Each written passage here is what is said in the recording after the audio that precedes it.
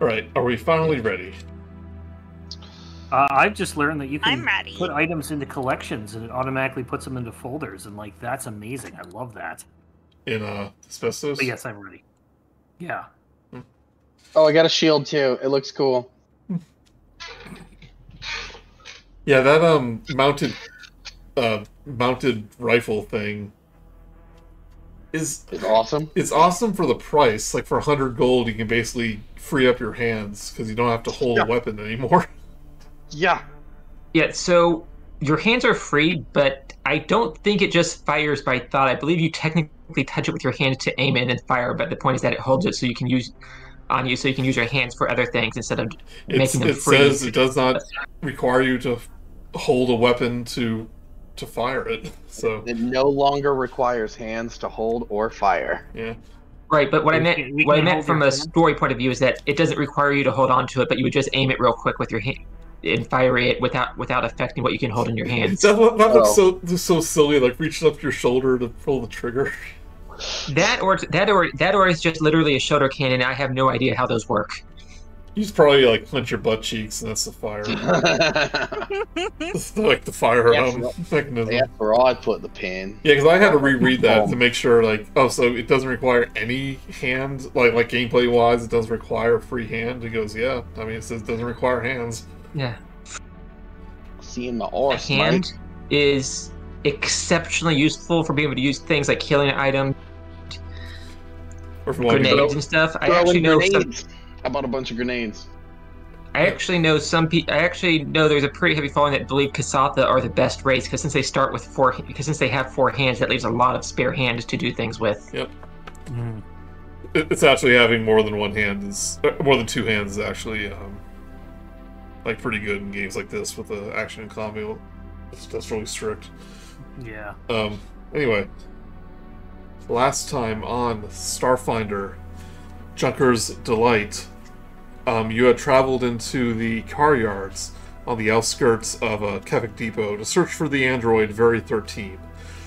She had mysteriously disappeared while she was searching for some sort of treasure on the planet of Akaton. I mean, she, like I said, mysteriously went missing, and she finds out. Sorry, my mind's all over the place, flipping over there. She went to the car yards. She went missing. We don't know why she went. You went there to try to track her down, but it turns out it was Kyjak mating season, so the local wildlife was in a frenzy protecting their territory. But you finally find the android bunkered down in a old ruined hover car. But she warns you of a Thesteron Kyjak that's been stalking her for a couple days. This mutated Kyjak is pretty tough. Knockdown wolf, but he's fine. But after you defeated the creature, you rescued Very 13 and escorted her back to Adventures in Junk, where this is technically before your long rest, where she tells you what she was doing in the car yards and what she was searching for. And she also paid you 500 credits, gave you each a healing serum. If you haven't added that to your inventory yet, I think we did that last time. Yeah, I gave mine to Wolf. So what good is for you, a person who can't heal, who heals halfway? Not even worth it. Oh, Brice, I mean, Mark, does that junk drone require a battery, or does it, like, recharge? I'm looking it up.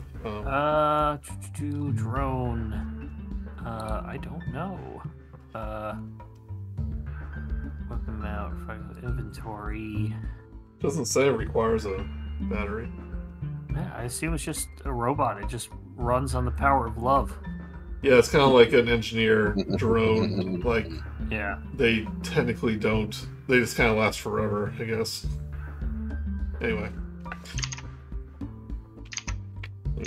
Oh, there was something important I need to ask about last time that I didn't I forgot to ask about? Sure. You said it was 200 credits for the shells. Was that 200 credits for each of us, or 200 credits to be split between us? Total. Yeah, because you got some Kefik shells that you can sell to a local market. It was each, 25 gold pieces each, or credits per. Okay, which means we would each get 50 credits from it. Yep. I'm not sure if you added that or not, so. I did not, because I didn't know if that was a whole 200 credits or if that was 50 credits, so I can get that added in now. I'm adding that to me now. Oh, think what you can get with that 50 credits. I definitely had mine already added. Yeah. Alright, 50 each then.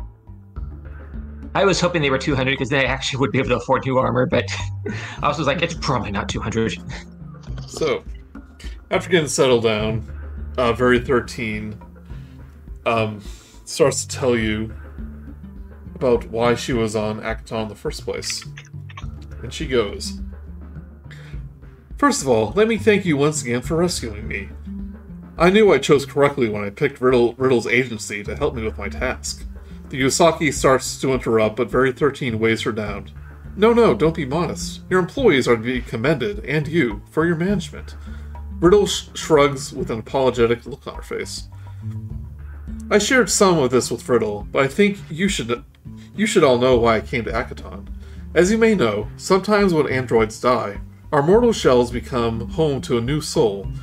This is especially true if an android chooses to relinquish their soul in life, but it also occurs that the body is relatively intact. This was the case for one of my progenitors, Very 8. They were an engineer aboard a scientific research vessel called the Stellar Flare in the years shortly after the gap. The crew engaged in experiments to develop new sorts of power drawn from the then recently discovered rift. They believed that technology similar to that... Oh, sorry, the drift, not rift. They believed that technology similar to that of the drift engines could provide energy for all, without the need for batteries. Unfortunately, their research ended abruptly when an accident caused them to crash. They paused for a moment. It was right here, on Akaton. Very 13 smiles as if they just solved an age-old mystery. Don't you see? If we can salvage from the technology from the Stellar Flare, we might be able to restart the research. It could change the galaxy forever. She pauses and waits for a response. So, did they happen to patent this technology? From what I understand, the technology was never perfected or in working orders, so they didn't have a chance to patent any of it. If we find this, we can have complete legal rights over it for the next, couple of decades, right?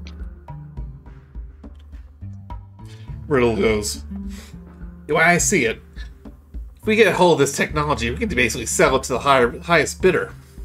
No. We'll all be rich." We patent it, and then we just have the rights to sell it to whoever we want for the next thing. We rent out the ability to make things. It's what my boss would have, suggested. I'm not 100% sure that auctioning is the best idea, because then it'll just wind up in some corporate's hands and become a thing only accessible to the rich. Yes. Very 13 goes, Friends, that is not what's important now. First we must locate the Stellar Flare. See, several months ago I had a near-death experience. Let's just say it was an incident with an airlock and a McFlurbles sandwich. But regardless, it's a very rare occurrence in androids, but I was able to access some of my progenitor's memories and a sort of transponder chip activated within my android shell. Apparently, when Very 8 was about to crash and knew their demise was forthcoming, they inserted this chip into themselves with the hopes that one of their future selves would be able to access it. It was a beacon that led me here to Akaton. and more specifically, the car yards. I was able to locate Very 8's escape pod and access the chip with hopes that would help me find the stellar flare. But that's when the Kefix attacked me and I had to flee. Yeah, I mean, you didn't really flee. You kind of just stayed there. But No, I mean, I know what you mean. No, it's like, oh no, it was quite a chase. But that big one cornered me. Oh. I should have bought a bigger gun. I should have bought a bigger gun. Yeah, well, yeah. Can't go wrong with a bigger gun. But she reaches into a pocket and pulls out a small data pad, saying, but I was able to gather the information. And I was surprised that the transponder codes picked up a signal from the stellar flare. I thought it would have been deactivated for centuries now, but it seems to be emitting a signal. I admit it will take some time for me to triangulate its location, but with some work I think it can be done within a few hours. There is your problem. That is a data pad, not a gun. Yeah. Well, they do say that the light pen is mightier than the sword. Although you don't bring a sword to a gun. She reaches into a holster and pulls out a gun. Oh yeah, don't write things down with that. That's. You two are odd. It's like you're not understanding what I'm saying. I shall work the night to try to triangulate the location of the stellar flare. But you should all rest. I have a question. How easy would it be for others to detect this signal and chase after this? She says the transponder signal was uniquely coded to receive data from the stellar flare. Unless someone knows, I don't know what the proper term will be, but unless someone knows the proper protocol. Why not? Protocol, sure. It is very unlikely that they would be able to pick up on the signal. Unless they just happen to walk right by it. Well, nobody's found it so far, so... I do not know how long this signal has been broadcasting for. I don't think it would have been active for all these years. The crash, the accident happened centuries ago. Well, you did say that they were working on technology that was trying to, keep it working forever. So maybe they got a little bit of it working and put it into the emergency signal. That's what I'm hopeful for. Yeah. However, I do know it was the cause of the explosion, but according to my progenitor's memories, they believe they were close to a solution. Well, I know my way around a computer. Perhaps I may be of assistance. Santa, would you like to help me? Well, she goes, we don't require a long rest. You got all your stuff. Yeah, I'm good. Saying, if I can make it go quicker, I would love to. Say that will be much appreciated. So I want to do. I just leveled up computers too. So I want you to give me a computers check. That's my best one. As you help. Don't say one. Don't say one. As you help Very 13 decode this all this data. Right. I have rolled a 29 total. I rolled a 17 plus 12. That's more than enough to give her the assistance. I feel I should let everyone know something right now, just for those who don't know. In Pathfinder and Starfinder, nat 20s on skill checks are not auto successes, and nat 1s are not auto failures. So basically, the first a not a 1 out of 1. You can, if your skill is high enough, you can still succeed on a nat 1 Starfinder. That's good to know. So just wasn't relevant here, but just for future reference. So that's high enough where you think like she believes like you're just going to help her solve. It was going to give you a slight bonus to the roll, but you rolled so high that you just basically it's like let's figure this out, and you just like working together. You just speed through it within like a couple hours. You were able to triangulate. We're Rolled both so basically. well that there is an awesome 80s montage. Yeah. I show her my new trick of how I turn into a pile of junk. She laughs. She goes, ha ha ha. I just learned it. Thank you. Androids are a little bit more expressive than that. I feel the need to just explain. The entire time Theory 13 was explaining, Wolf is just sitting there at the bar with his fingers tilted and just like that concern pose.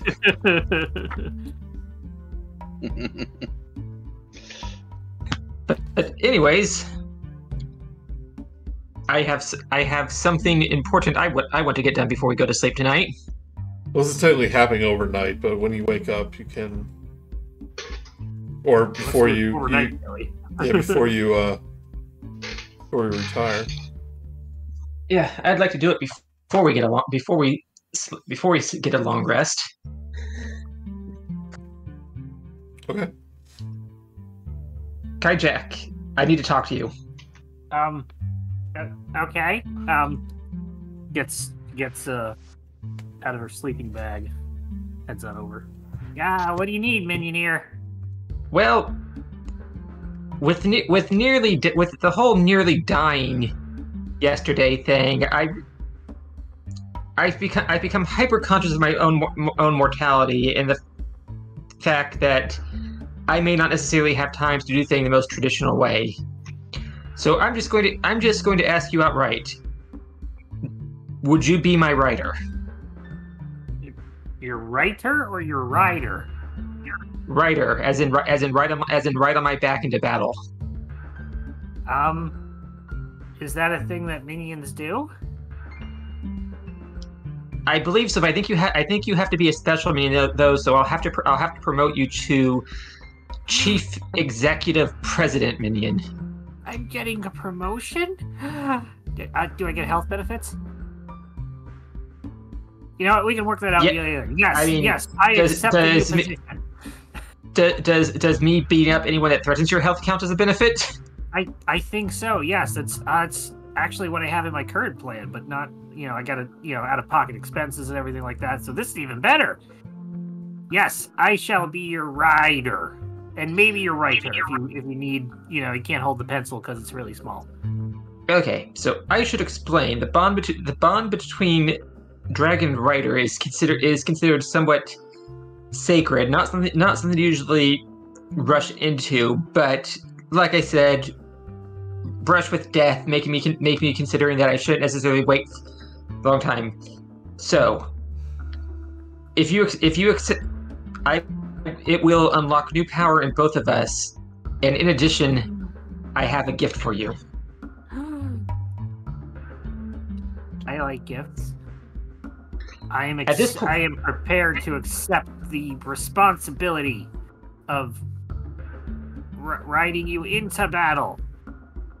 So Wolf summons his claws and holds one of them behind his neck, like closes his eyes and cuts off a single scale, and then just like, ow, ow, ow, ow. Okay, that hurt way more than I thought it was going to. You gotta rip it off fast. It's like a bandage. But his claws disappear then, and he holds the scale out to Kyjak. This is one of my own scales. May it bring you luck and glory in battle in the future.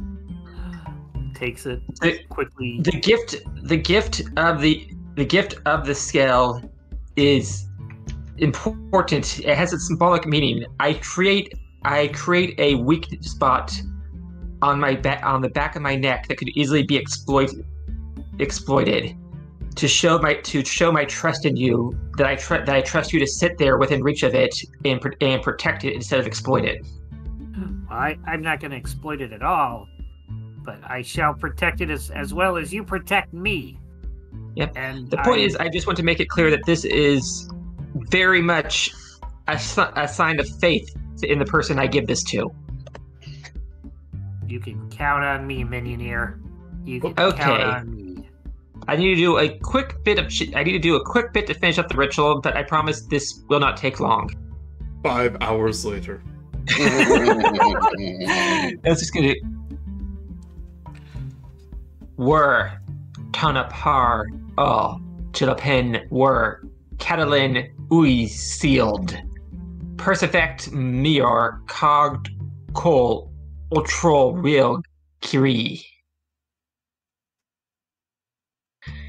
And with that, you now have access to my partner bond. Whoa. Once this bond is made, a Dragonkin cannot form another partner unless the current partner dies. But here are the big things we get. We now have telepathy with each other when within 100 feet of each other, and if we are within 30 feet of each other when combat breaks out, we both roll initiative. Then we both take whichever die rolls higher between the two of us. Oh, so you share an initiative roll? Oh, that's cool. Yep. We'll still both use our modifiers, but like if one of us rolls a 18 on initiative, one of us rolls a 5, and the other rolls a 5, we can both use the 18. That's cool. Like that. So, anyways, then Riddle goes up. Then in your head, we'll be like, so as part of this, we can now communicate telepathically. Think of it as a secret handshake, so secret and prestigious that other people don't even know we're doing it. Wow. Riddle goes. Just like, Riddle goes. Are they married now? What just happened? over the time of this ritual, though, or at least overnight, Kyjak, she'll take the scale and kind of like just with her engineering skill, sort of make it into like a makeshift pin and like pin it on like a badge, but writes her name on it, so it's like her executive name tag for being Vice President Minioneer Minion. Vice President Minion. No, you're not. No vice. Full president. Crosses out the vice. I shouldn't have etched it in there. Executive president of Minion Affairs. Oh, this means I get to go to the executive bathroom suite, and I get to ride second to first class on shuttles, and this is the best gift ever. I should have worked for you from the beginning. Yes, I hope the ritual was satisfactory. The truth is that I don't know as much about being a dragon as I should be. My background offered me very few instances to learn properly, which is part of why I went to go to Triaxis. But I understand dragons are supposed to be noble and wise creatures. So I'm doing my best to show my wisdom through compassion. And my nobility by protecting others. So I'm pretty sure I'm on the right track of what a dragon's supposed to be. Well, I would think that even if it's not exactly what it's supposed to do, it's still you're trying to move in that direction, and that's worth something. And I would imagine that's dragon's honor at the very least. So since this is not a private affair, just curious if anyone speaks up to correct Wolf on how dragons work at that point. I don't think anyone else knows, except for maybe Kyjak. Yeah. I would have no clue. I'm just kind of sitting there watching Bolt's in very work and contemplating the implication of very state of being. It sounds very foreign to have souls just use the same body. Andrews are the only one who basically says it. Now my soul leaves my body and mean it literally.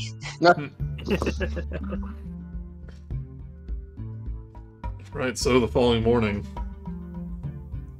Bolts and Very 13 are able to triangulate the location of the stellar flare.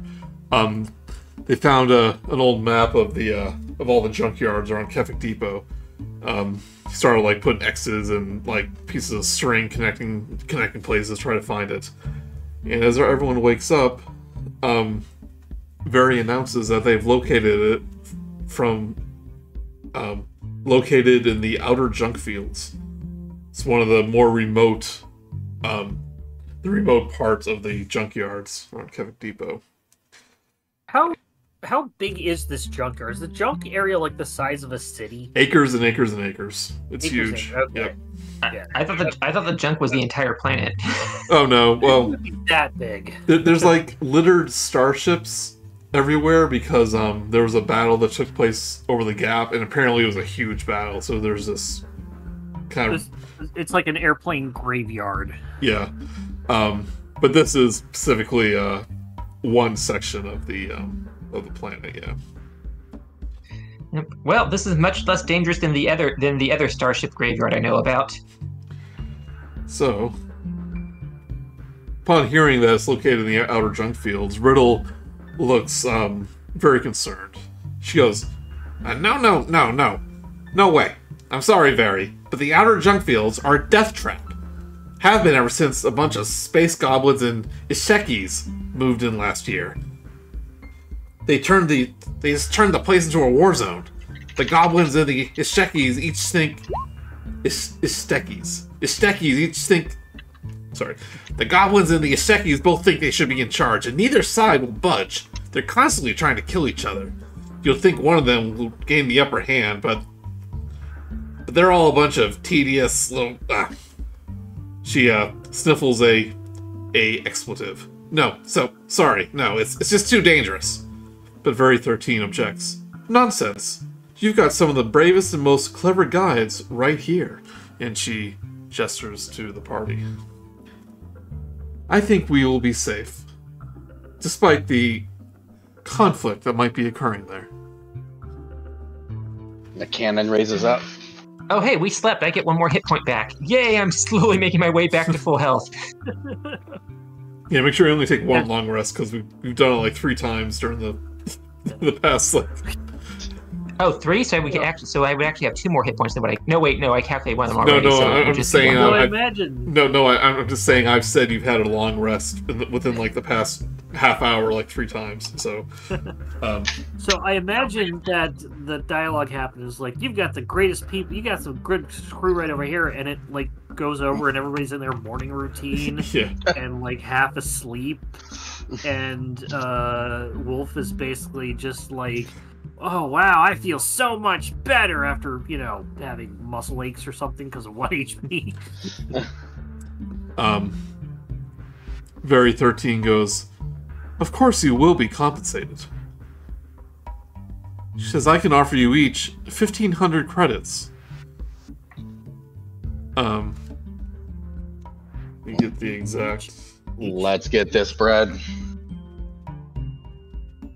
I love bolts. He loves you too. See here, just making sure for what the conditions are. It's for the recovery of the technology. So Kyjak and Wolf are essentially dragon married, and Bolts and Vari are essentially robot married. That means basically Illa's gotta basically hook up with the mousy. She goes, She's saying 1,500 credits for the recovery of the experimental Rift, the Rift battery, plus 25 to do. But future earnings could be much more. I can offer 25% of any profit made during its sale. I mean, it's still gonna be enough to be rich, right? Riddle speaks up, and I get a 5% finder's fee. Say agreed. All I'm saying is that if we can patent it and own the technology, then we can control where it goes and have just royalties. And just have it... I'll explain later. Just kind of gives up. Everyone just has a blank stare like you're speaking a foreign language. I learned it during orientation at my company. Very important to hold on to all intellectual property. Alright, so... Riddle asks if you have any questions about space goblins or Ishtekis. I have questions for you. Do I know what an Ishteki is? So they are native to Akaton. You would have seen them around Kefik Depot. They are a red lizard-like race. Oh, do they look like Kyjak and Wolf? Or is that racist to ask? Smaller than Wolf, larger than Kyjak. Hmm. Oh, they're the baby bear of dragons. See if there's a picture of them in the game. So I think you gave Bolts/Brice control of the junk drone, because I'm able to move it. Here's an example of a Ishteki. Oh, those are tough boys. That's scary looking. And you've seen some space goblins wander around too, like little Jawas Yeah. running around. But this is a space goblin, little bulbous-headed creatures. It's a cute little guy. Yeah, cute little guys. Look at all those teeth. There's so many. He's basically all mouth is all teeth. Yeah. He looks like someone fed a mogwai after midnight. Yeah, and Riddle tells us it's like they showed up in the Outer Junkfields, drove away most of whatever business would have been had there. There's been like a turf war going on there for a better part of a year. Oh, turf war between those two. Yeah, between the two. Yep. He says there's two factions. The goblins are known as the Trash Hunters, and the Ishtekis are the Unbrood. I heard they're exiled from their clans, so they no longer have a brood of their own. So that's where the name comes from. You get it? You understand that? Yeah, I think I follow. They are just looking for a home. Well, they found one. The Outer Junkfields. I know a lot of money's on the line, but this could be a little risky. I mean, it is a lot of money. Let's be clear about that. There's risk for money, and there's risk for a lot of money. I think we'll be okay. Anyone who's curious about more about space goblins or Ishtekis, roll me a life science check. Good. Is it Istekis or is it Isoki? I've always pronounced it Isoki. I can write it down. I'm just kind of. Well, I mean, you started the handout, so you know how it's. I'm not good at life science. Natural 20 for 23. Yosoki are the rats, the rat people. Yep. Ishteki are the lizards. Oh, sorry. I am dumb. For some reason, I was thinking rats this entire time, and that was just being pronounced different. And no, I'll put on again. These are these red lizards. Ignore me. I'm being dumb. Yeah. So who's rolling a life science check? I rolled a 23 with a natural 20.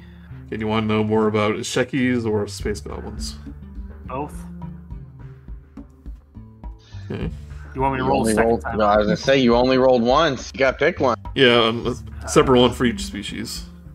All right. Well, we'll do the red guys first, and I'll do this life science. 11 for the space gobos. Okay. Since you rolled so high for the Ishtekis, they'll say, yeah, they're native here. They're used to living in the waste. Saying, one thing about them is they can shoot blood from their eyes when they're in danger. You don't want to get hit by that. Get you disoriented. It's like a natural defense they had back when they were just little lizards, you know. Saying, but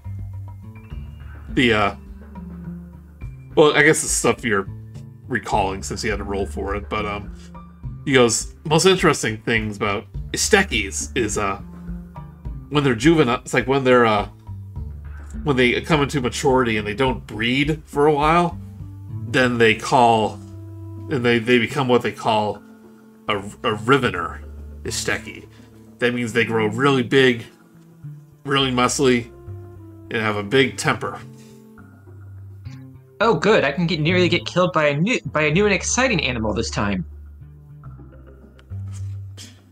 And with a 11 for the space goblins, they go, yeah, they're nasty little. They're like nasty little guys. They basically have a religion based around collecting junk. And be careful whatever they invent, because they could explode at any moment. I have a question about them. Since they've been fighting each other for a long time, do we have a general idea of what kind of weapons are using? Are they mostly using small arms, long arms? Are they equipped with melee weapons? Do they have cybernetics? Like, what do we know about about what they have between the ongoing turf war? It's like, listen, I don't know anything about what's personally going on. I'm not about to go out there. It's too dangerous. I do know that space goblins have the reputation of just using whatever they can to make junk cannons and junk blades. So be prepared for that. Sorry, I was just hoping that there might be some general knowledge on it since this had been happening for so long. But apparently, a turf war going on multiple years is just another day on Akaton. Yep.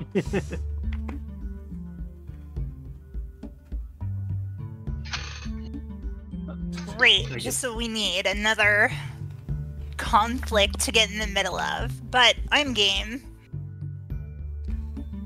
I mean, where else am I gonna ride my dragon? Perhaps we can resolve the conflict. I should mention that I'm not very good at flying yet. I'm doing exercises and building up my wing strength. I'm sure it won't be that long before I can fly for real without having to land every 6 seconds. Okay, I'll wear a helmet. Red, I will be able to fly normally when I'm level 6, which is beyond the scope of this adventure. Can you legally ride a dragon through the McFlurbles drive-through? You know what? I don't see any legal reason he can't. If they would accept other mounts, then why can't I count as a normal mount? McFlurbles. He can show them the dragon scale I gave him as his driver's license. Pretty sure you can just walk through a drive-through. That's the joke. They're Joey. not going That's to arrest you. It'd be funny if they did, though. I'm too short. I can't reach the window. No, I'm going to fly through a drive-through, 6 seconds at a time. I mean, you're gonna fly past it. Let's be honest. So, Mark, I'm a pedant. Riddle tells you that the best way to get to the Outer Junkfields is through Rust Town. It's kind of a commercialized part of the Junkfields. And like the most tourist safe spot. There's like they made little makeshift like rides for the kids. They made like art pieces out of piles of junk to get like tourists to take pictures with them. She admits that she wants to get her art pieces there one day, but she doesn't think they're good enough. But one day you will. Have you just try doing like still art? What you need to do is that little voice in your head that tells you you're not good enough and you're not going to make it. Crush that voice like the pathetic little parasite it is. You can do this, and you won't tolerate someone telling you can't. Not even voices inside your head. So, maybe someday. That's what I do. Having a bunch of money though will get me in the artistic mood, I think. But once you get past the obelisk of refrigerators, that's when you know you've reached the Outer Junkfield.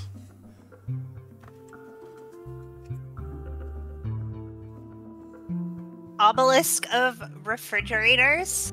He goes, yeah. What's weird about that? It's right next to Toaster Mountain. It's right next to the lake of plastic containers.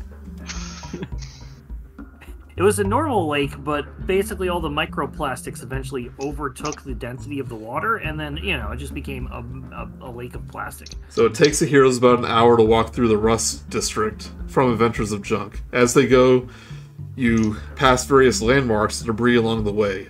A small lake of disposable plastic containers, wrapped panes of transparent aluminum as tall as trees, and a tunnel of outdated electronic games. Much like the car yards, these installations are more like modern art than heaps of trash. So think of like the giant tire pile was like a prelude to what you're seeing here. What are some of the games in the tunnel? I imagine they're basically like Tiger Electronics. Yeah. Like that Aladdin handheld game? You can either pick the apple or throw the apple. The LCD games that are. I had the Aladdin Tiger game. That's what I'm talking about. Oh, yeah, that thing was awesome. That's my childhood. Yeah, he literally said that's what he had. Mark was like, no. I know. I'm agreeing with him. I'm agreeing with him, not critiquing him. She does give a little more information about the battery that apparently the breakthrough was combining the Rift engine with the Thassaron ore that was very common on Akaton. That's what was used in starship fuel before the drift engine before the drift engines were created. And that's what caused a lot of the mutations of all the animals on the planet too, like that big Kefik that you fought.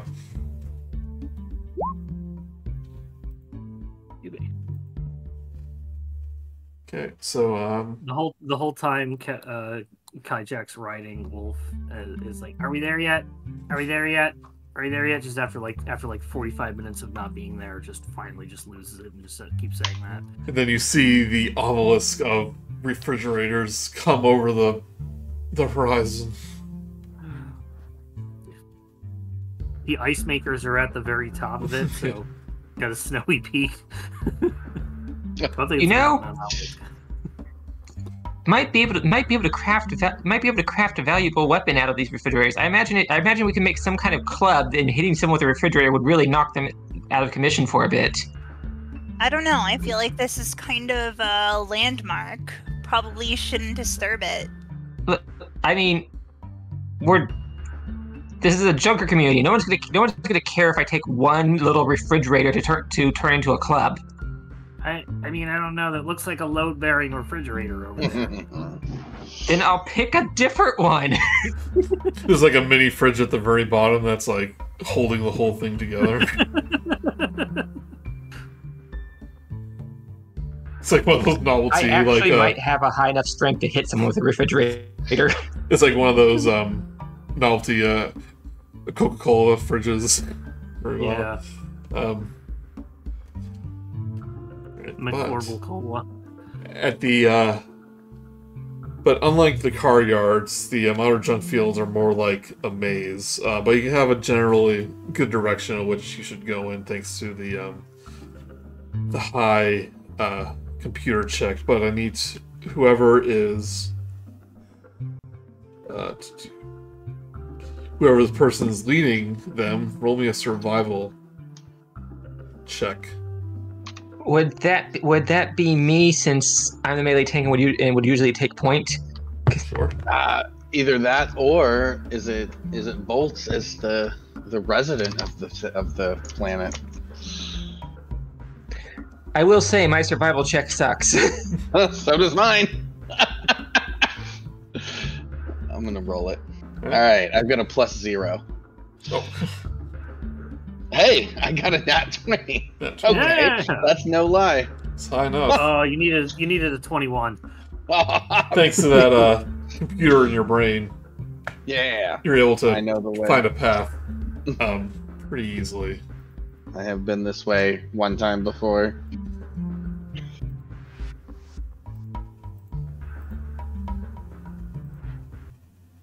But to get through here, you do come to a little landmark. Swaths of trash have been pushed away to reveal red, pitted earth. Tiny bits of plastic float in pools of filthy standing water that surround a dark, dry, 10-foot... a dark, dry hole 10 feet in diameter.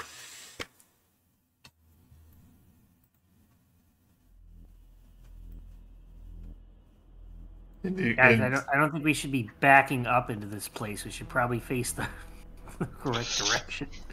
Sorry, Joey, I'm joking. Well, ignore it.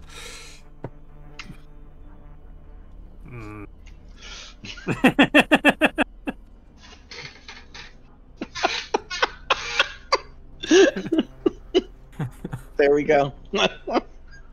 Do you activate your pile of junk feet and just turn to No. I'm just facing the correct direction now. You are the only person I know, Mark, who gets concerned about which way their token's character is facing. Everyone else it is a abstract concept. Yeah, so here's the thing. I didn't care before, but now my OCD has been triggered. Yeah, but now you do. He's infected me. You'll make characters all facing the same way, but half of them will be looking backwards. So then what do I do with those? I'm gonna turn you all. You could probably select all of us and then mirror at once. What they really should... I mean, the fact that movement is locked behind GM is dumb. I think they really just don't want, like, players to just mess with the map. Because, like, I've seen you guys draw on maps before. That can't be it, because like you just said, they gave the ability. I can wreak havoc on a map just fine. Okay, so you said this is floating, like it's like a liquefaction or liquefaction type thing. It's basically a standing pool of water with bits of plastic floating in it. Gross. Yeah. So where we're at, are we currently waiting in it? Oh no, it's that space near the middle. Okay. Yeah, you're not gonna get me to wait in that. Oh no, wait! These little. I thought they were rocks. These little pools. These little white things are pools of sand and water. In the middle is a hole. Okay, that's what I thought. What's the smell like here? Oh god. Okay, that's all I needed. I mean, you're on a planet of trash. Have you ever been to Detroit? This is like, just a thing of standing water. One thing you do notice that usually, like, water's pretty rare like this on Akaton, since everything's so dry. But wherever there is water like this, you expect to see like insects and stuff, and you notice that there isn't any. Okay, I'm gonna say don't touch the water. Wasn't planning on it. Perhaps we should scoot around, giving a wide berth. I didn't know that robots gave birth. Yeah, they give a wide berth. There is much to learn. I'm gonna scoot into the area along the top here. I'm on Wolf's back, so I am locked with him. Whoops! I did not mean to ping. I was just trying to drag my token. No worries. I think I've taken the wrong path. We're gonna get close to the water. Gross! Does it look like thick? Or does it look like water? I mean, it's definitely water, but it's like oily. And... does it have that cool iridescent thing going on? Does standing water usually have that? Well, if it's oily, it does. Sure, like, you spill gas in the water. You guys know what I'm talking about, right? Yeah, no, I know. Okay. Yeah. I just know it's like all rainbow and pretty. Yeah, that's what I'm talking about. Yeah. Is that pearlescent or opalescent? I think it's opalescent. Is it not iridescent? Maybe it's iridescent. Something doesn't. If you at home know the difference between those kind of things, tell us. But as you skirt around the edge of the pools, you obviously still gain the attention of something living here. as two lizard-like creatures emerge from the hole and lash out with their thick, sticky tongues in a threatening display to get out of their territory. Good thing they're not facing us. Good thing they're in the other direction. You couldn't stop yourself. You tried. you did try at least. But we're going to faster toad. Roll initiative. All of the monsters in this game are really cute. Yeah, I love a lot of the art that every art that I've seen from Starfinder. I don't want to hit it. But it's trying to attack you. Oh, well, it hasn't which actually really cool. So D&D is starting to use a lot of AI art. Paizo has released a statement that they will not release AI art for the game, and that they will continue to support. I mean, that's not true. They're not really doing that. There was accidental AI art where it was like the tool side of things, where it's still there was someone higher up talking about using it more on purpose. I don't know if that's actually going to go through or not. You might get shut down by the stockholders. Well, that's an entire other thing. I know Wizards themselves has put out statements. Okay, I should rephrase. Hasbro. Yeah. Hasbro wants to use AI in D&D, not Wizards. Yeah. A lot of people want to use AI in a lot of stuff. No, like they know that like people will not stand for that. So they, if it happens, it'll be so dumb on everyone's part. Why get AI art whenever you could get super cool legendary frog art? Oh yeah, my stuff is going to be on the thing, the next game. We're gonna have a legendary frog mini set of Magic the Gathering. So I need to commission a full character art from you at some point. So Kyjak and Wolf, what are your shared initiative? I got a 13. So I'm good with the 19. I rolled a 19 on the die, so you can use my 19. Alright, so what's so cool. Yep, so add your initiative bonus to that.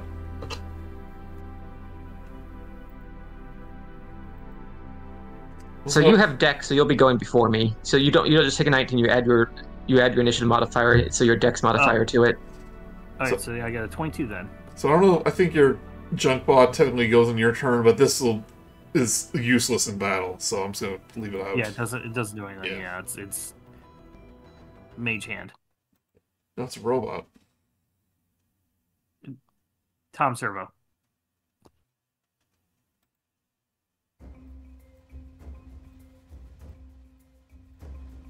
Right.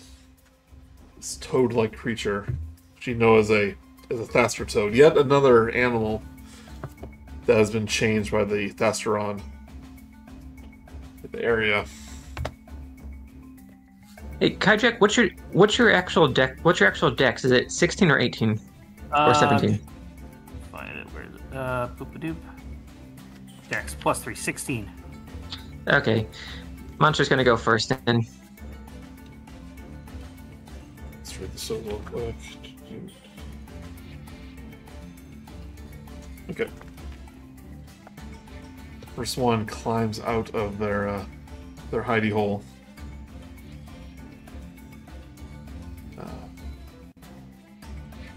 So how big did you say these things are? They're a small magical beast. So they're like the size of a small dog. Medium-sized dog. Not a small dog. Hold on. Where's all their... Sorry, I'm not used to the character sheet. Just need to see how... Okay, yep, 30 feet. So they hop right through the standing water. And it will lash out its tongue at Wolf. Actually, it goes right here. Try to cover up the neck. Oh, here it is, tongue. Right, 27. That is a really high hit. That is a really high number. Ow. Yeah, that's... Okay, so that's 6 bludgeoning damage for me. Yep, 6 bludgeoning damage, and... So it's pretty high. Sorry, they put the abilities in a weird place. Looking in the book.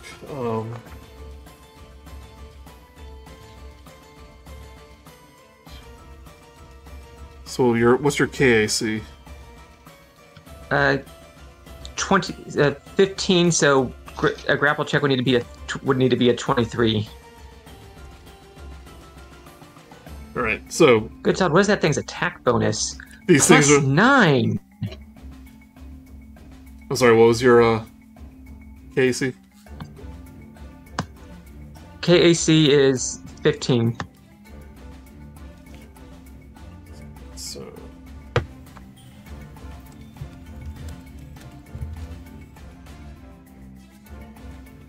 Ooh, you just missed doing the other thing.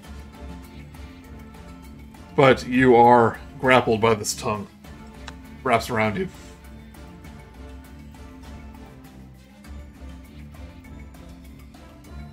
But it's in a 10-foot tongue, so you move within 10 feet of it.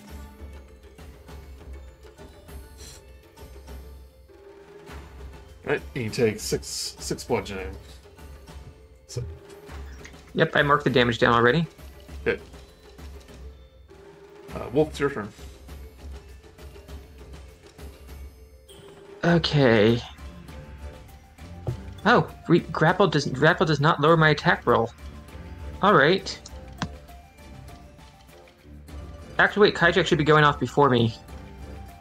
Oh, He's yeah, a 22. I put it in before I updated added my Dexter initiative modifier. Alright, so seeing the grapple, I'm just gonna slide on over. Joey, Kyjak is up. It doesn't matter what's on there, go ahead. Okay, fine. I'm gonna slide down and just take out my I can't just take out a weapon. Well, it's a move action to take out a weapon, so I'll take out my knife, and I'm just gonna try and stab the tongue that's grabbing him, if that counts, or if you need me to get closer, I can just do that, or trying to thematically stab at it. You can try to stab at it, but it's just shooting it. It's way too sticky. Yeah. Okay, I'll just instead of doing that, I'll go ahead and take out my pulsecaster pistol. And actually, we'll just sneak attack trick attack because I can just do that. Why is your token always halfway onto wolves? Because I'm riding him. Okay, that's not how it works. Oh, okay. Not in combat.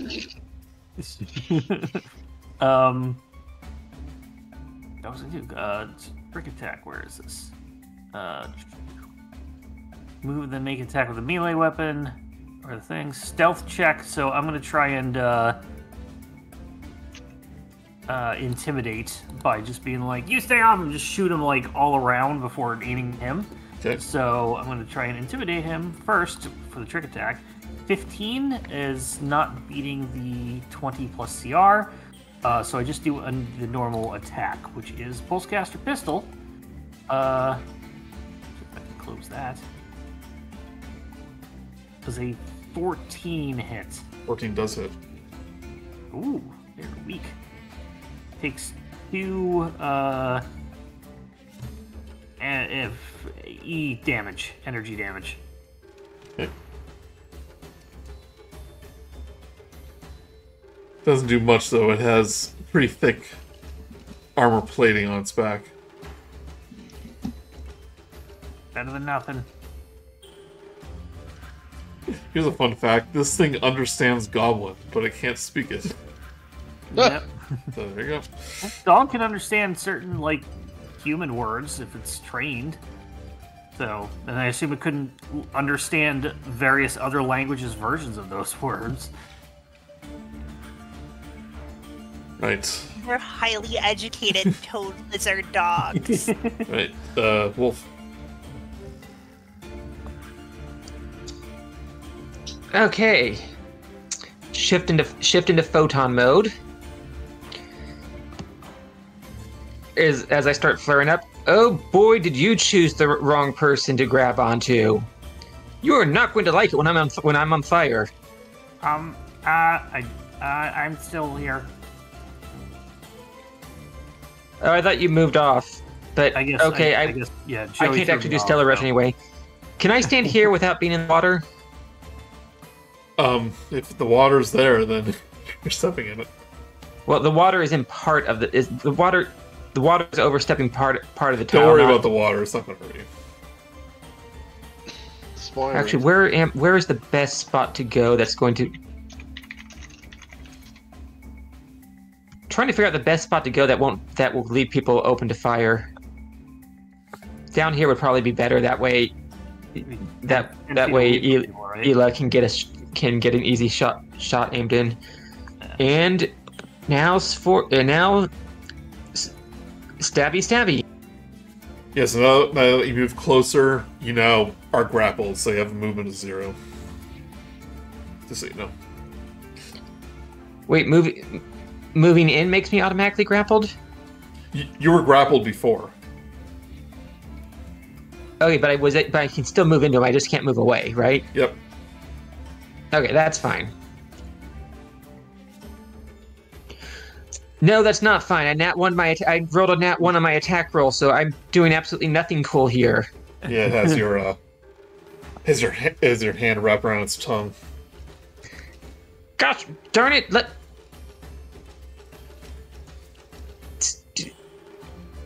Stop grabbing my claws. They're made of fire anyway. How are you doing that?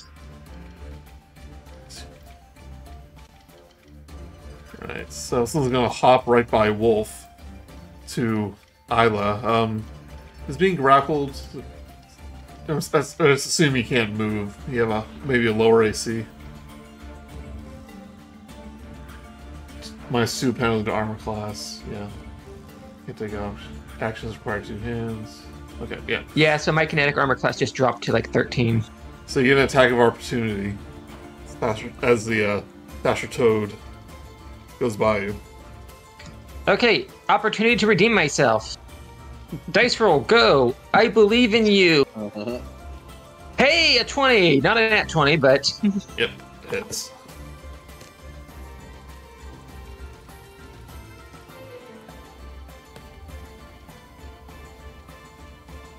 Oh gosh, what is my claw damage now? 1d6 plus 3 plus 1 plus 1 plus 1d1 fire. 1d1 fire, that's hilarious. Gotta roll that D1. You said you built it into your attack, right? Yeah, the attack damage isn't correct right there. I'll have to fix it, but for now I can... It's just missing my strength modifier in the formula, though.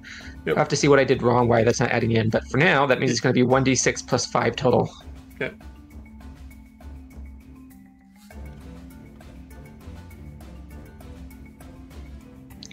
Ten damage, 8 of it is slashing, 2 of it is fire.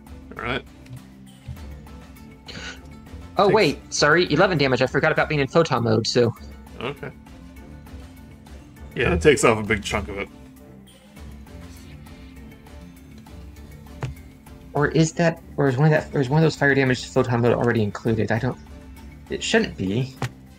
Okay, while I wait for my next turn, I'm going to figure out why the damage form isn't showing up and get it corrected. Imagine if you didn't toggle anything, it doesn't know you're in photon mode.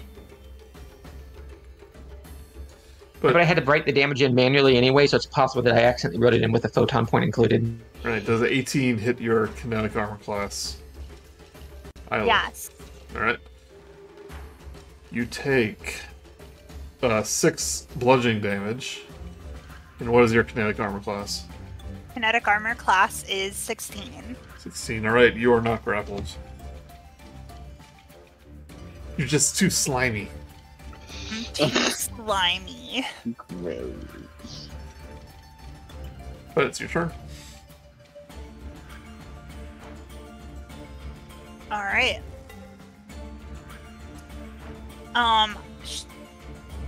taking a weapon out is a move, right?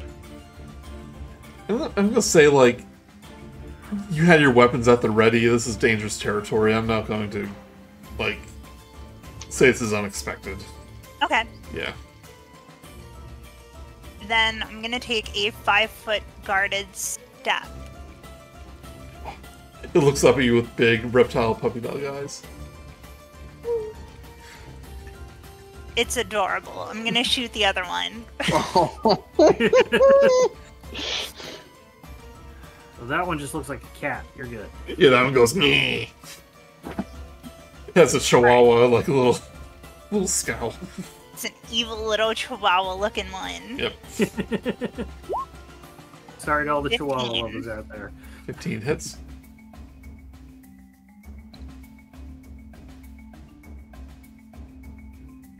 So then that is 5 damage.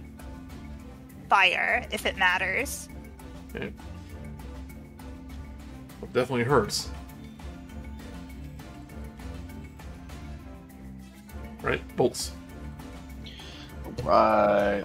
Bolt is going to wave his hands in the air while firing his gun because he doesn't have to use his hands to do it. Look what I can do. I am going to, as a move action, designate this thing as my targeted enemy to get a little bonus. And I will fire for a 25. Oh, that's actually a crit. It's a 20 plus 5. Oh, it's a crit. Yeah. Man, I am on fire with some rolls tonight. That's Roll? I shouldn't have said that. Right, as you hit the threshold, roll me a D100. Okay. That didn't get it. Hold on. A 62. Okay. Right, and so Right, you find it. Yeah, you manage to find a really weak spot in its armor, and it is treated as a normal critical hit. wonderful. Is that all dice roll twice for damage? Yes, we. All damage doubles. Yeah, we. Unlike D&D, you get the bonuses with each roll. So Yeah. yes. Okay, this Yep. one being a rifle doesn't have any extra, but that's okay. It is a total of 9 fire damage, but also this laser rifle has a crit of, it says burn 1d6. So whatever that means, and I would like you to tell me, it is a 4. It means it catches on fire and will take on a crit and takes 1d4 of damage every round on its turn, Including this one? including this one, but it won't take it till its turn. Okay. Yeah. So Well- on its turn, you'll roll damage. Okay, cool. So yeah, that was a 9 fire damage. Right. Oh, you need a flamethrower. That'd be cool.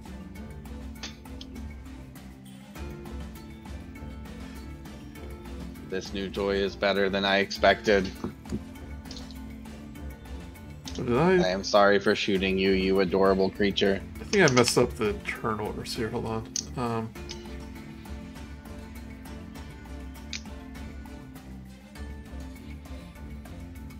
No, still in order. No, I accidentally did the wrong one. So it's this one's turn. It's going to try to redo its grapple on you, try to constrict you again. But this time it is against your whatever the maneuver AC is. So we will attempt to constrict. Guessing an 18 will miss on the grapple. Wolf. Oh, yes, 18 misses on the grapple, sorry. Okay. You are not grappled anymore. Huzzah! I think you don't taste very good. But I still took 3 damage. But photon mode makes Wolf very spicy. Well, that was to... I think he missed. That was to attempt to keep you grappled. Oh, so that was just a grapple check, not a attack roll? Yeah, if it succeeded, you would have taken damage as well. Okay, never mind. Yep. I will give myself back those hit points. But since you're no longer grappled, it is going to attempt to retreat. Do you attack it? Yeah, of course. Though I'm not actually sure if I can because I already used an attack of opportunity this round. Yeah, you're right. My So turn, and sadly, my turn hasn't come back yet, so I haven't gotten my reaction back. So it hops away into its little hidey hole.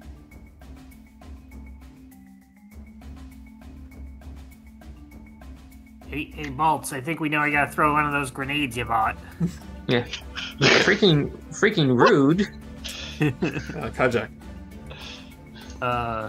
Seeing that one slither away, I'm going to use a trick attack, move over here, and because I'm small and adorable, I'm gonna hide behind Illa to do my trick attack bonus of stealth. If you will allow that, Joey. Oh yeah. As long as it makes sense. There's no special ruling what you have to do. 22 on the trick attack roll.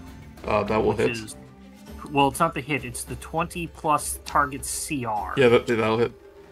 Okay, so it is flat-footed against my attack. That's something I forgot every other time I was doing this. So I'll take my pulsecaster pistol and shoot. It's -2, I think. Cool, because I rolled a 5. 5, unless flat-footed is like -8, I don't think that would... It's gonna hit. I was gonna look up. My gun jammed! I can't... Oh, the battery, I put it in upside down. Is that my turn? Because I have one thing I do.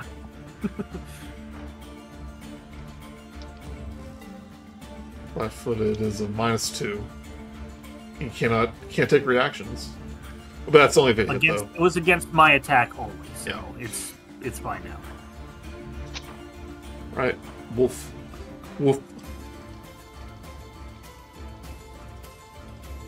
Hey there, buddy. You remind me of a jerk I'm going to kill. Oh god, I hope it's not me. Okay, maneuvering around it before moving into melee range, just to avoid its provoking attack of opportunity, and to make sure that placing myself so all the party members have a clear shot on it. Okay, here we go. That was whoops! I did not mean to roll damage. Sorry, wrong roll.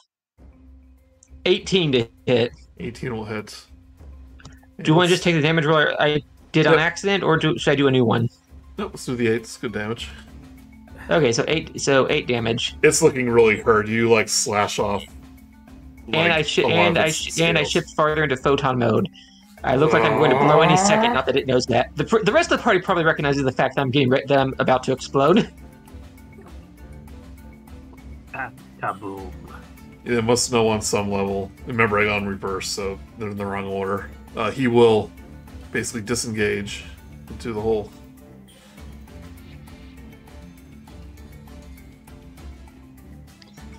Did we win? I hope they're not going for reinforcements. Maybe I should have bought a couple grenades so I could throw one down there now. On the other hand, if they've learned their lesson, aren't going to bother us. They were just dumb animals looking for food. They might be best just to leave them. I mean, they probably have, little baby broods that they have to feed, and I mean, I'm trying to think of reasons to not blow them up. I mean, alternatively, make a cool explosion. Okay, but I don't have grenades, so it's not something I can do, and I'm not the one who gets to make that decision. You are a grenade. Ha! Throw you down the hole. might work. Drag it in the hole. But I don't know how deep that hole is, and I don't know if I'd be able to get out once I was down there. So I'd rather not. Yeah, none of us have rope.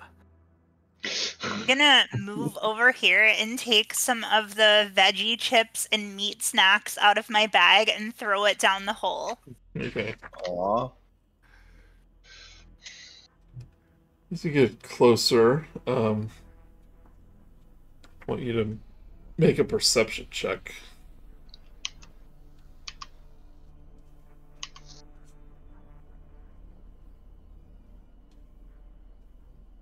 $19. 19. You think you might see something glittering down there. Like something that's not the Thatcher Toad, but you think you might have to get a little closer to make out what it is.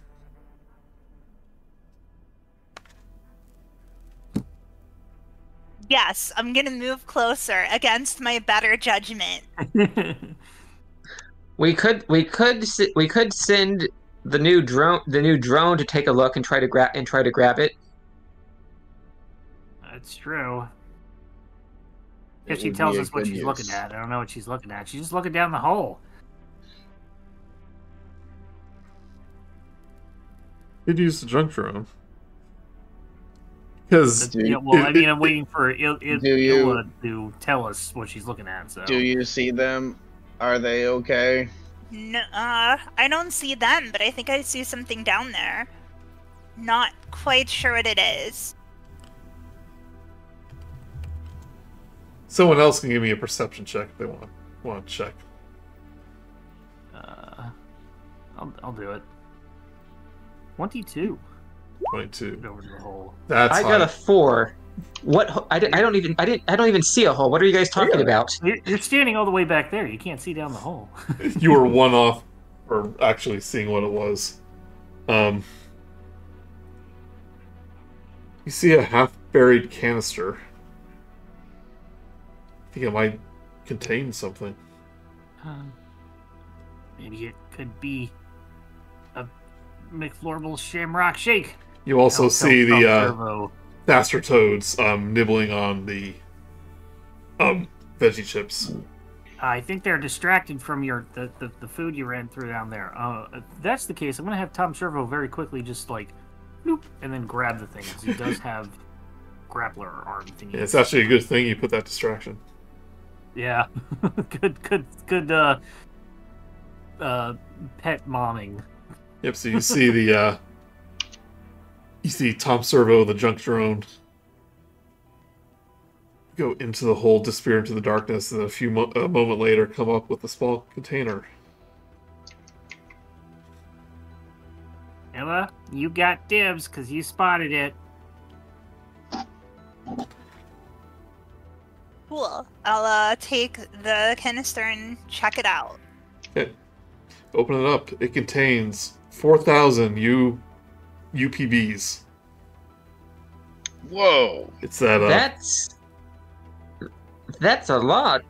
So, from what we're talking about, each one UPB, I think it's supposed to be worth 1,000 credits. I think it's saying it's 4,000 credits worth of UPBs. Unless I'm unfamiliar with the terminology. Yeah, basically what the interchangeable 1,000 credit. Yep. Credits.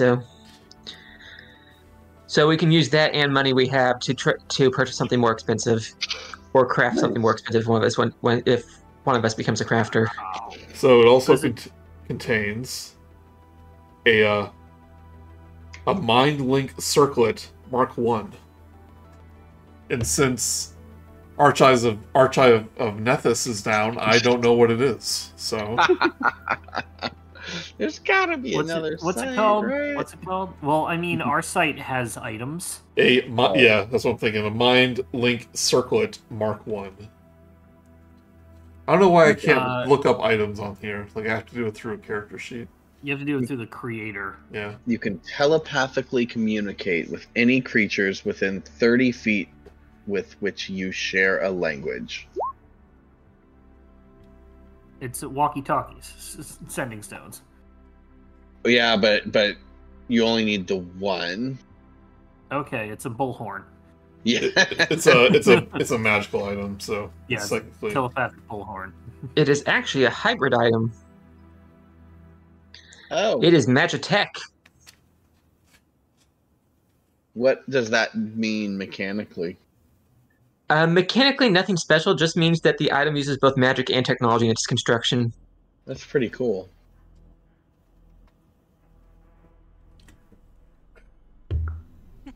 Yep. So Well, we can't really do anything with any of this now. I mean, you already have two people that are like talking through their minds. Might as well have another one. Can we put it on the drone so we can scout ahead and report back to us? I I'm pretty sure it has to have a conscious mind for this to work. Yeah. Mm. Plus, do you speak beeps and boops? So you might Oh, actually. good point. You might actually. Yeah. So you can hang on for now, but one of you can have that. Where do I see my languages? Traits. It's what you did during character creation. Like you pick one like based on a species and based on a home world, I think. Yeah, then after that, you gain one language for every ranking culture you take. And that's the only way to add new languages. Where do I see that on Hephaestus? Oh, I have 0 language. Oh. So I apparently didn't. I don't speak anything. You guys have not been hearing me this whole time. 'Cause I do not talk. It's okay. I speak the binary language of Vaporators, and Vaporators can translate into Space German, and then Space German goes into whatever you speak. Oh, common and human are 2 different languages? What was it? That's funny. I guess that that makes sense. Yeah. Like in the world. Yeah, Galaxy doesn't revolve around humans. No, it revolves around the black hole in the center. With the toads super living in it. Yeah. This is the center of the We universe. are You at found the it. center.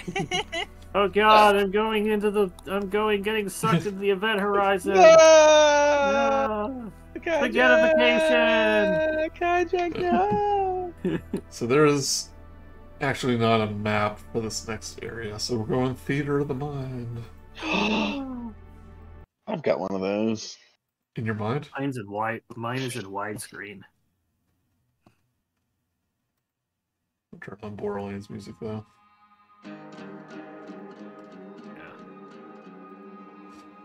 Here, I'll just go to the Kefik Depot. But imagine this is the thingamajig. And music.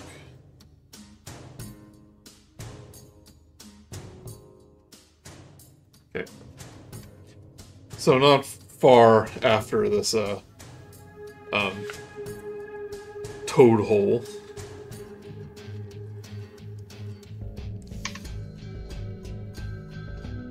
You definitely know that the location of the stellar flare isn't too far away. And it's kind of a straight shot from where you are.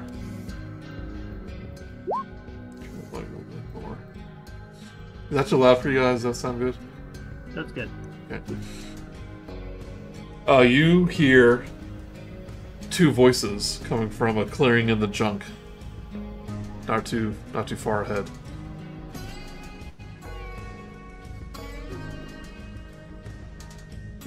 Take a listen. Hush, everybody. Shh. I hear something. Maybe try to approach cautiously and listen to the voices and find out they're going to be people we can talk to, or if they're people that are going to immediately start trying to shoot us. That's good. If you want to attempt a stealth check. Me? Absolutely not. Someone else should. I got good stealth. I'll sneak on up. Okay. Don't you wish you had that junk camouflage now? 17. 17. You start to sneak up and you see a goblin and a Ishteki, kind of in conversation. I will relate what I see telepathically back to Wolf and tell him to tell everyone else. Are you wearing that thing? No, me and Kyjak can communicate telepathically at will now. Got it. Activate my Uncle Jump trick. There's apparently a goblin and a stick that are talking to each other, which is weird. I thought there would be more enemies, but you should probably find out what they're talking about. Maybe there's a chance they won't try to kill us. I can hope that not everyone we talk to tries to kill us today. Oh, that's right. There's a handout with them. It's really good. Let me show you. Wait till you see it. This is what you see. Ah. So, a female space goblin dressed in a pair of dirty coveralls rummages through a battered chest almost as large as herself, while a male Isheki wearing a shiny silver flight suit sits nearby on an overturned and discarded cooking range. Just what's in there? The Isheki says. We've been rummaging for hours. Oh, nothing is good in here, the goblin answers, closing the lid and jumping to stand on it. See, this is what I was talking about. We have to focus.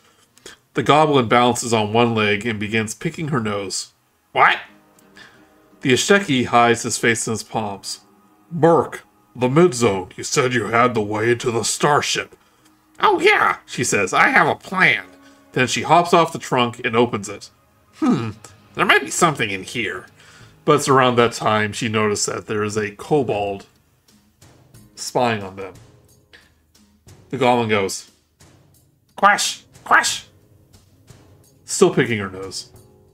We have a visitor. We have a little visitor.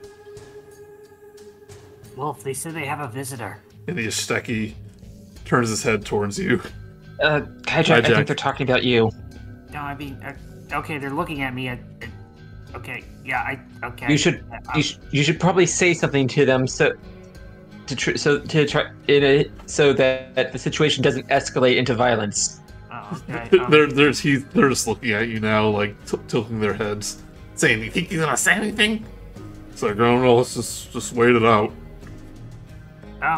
Okay. I'm gonna wave at them and say, I had McFlorbles. I was getting too nervous. He has McFlorbles. Yeah. Hey, yeah, no. It's like McFlorbles. Who cares? Saying, you haven't had McFlorbles in months. Saying, I mean, this stuff is bad for you. You know the stuff they cook that in. Saying, hey, you. Why are you trying to hide? Practice. Not very good at it, you see. I'm trying to get better. What do you think he wants? Hey, what do you want?